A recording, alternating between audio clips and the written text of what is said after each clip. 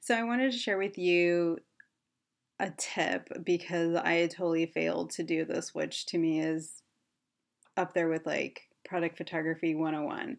And the thing I totally forgot to do, and this was a good reminder, is to clean off your products and the area that you're photographing because I had taken some photos and I got the lighting right. I'm like, great, this looks cool. Only to realize when I went to go upload the pictures is that the product had a decent amount of dust, which I couldn't tell like physically, but obviously everything shows up in a camera, like in a picture, especially when you have it on a big screen. So anyway, it's really easy to miss, but it's really important because it could ruin a photo, or you might end up creating more work for yourself trying to edit it, and then you're just like driving yourself crazy trying to edit one photo and go, oh, I have to go edit all these other pictures. So make sure that you clean your product and you clean the area that you're photographing in.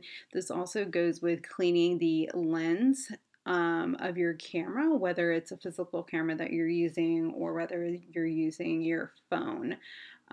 Dust shows up everywhere, and the last thing you want is to have some weird spots on your pictures.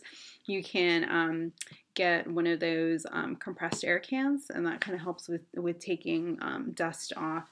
And also, you can use a microfiber cloth to help clean your lenses, because you obviously don't want to be using really harsh fabric or like paper towels or something on a lens, because it can scratch it. So microfiber cloths, I have a number of them because I wear glasses, and that's usually what come with glasses when you order them. So you can use that, and that'll be great to wipe things off. So I hope this helps and that you don't make the same mistake that I did.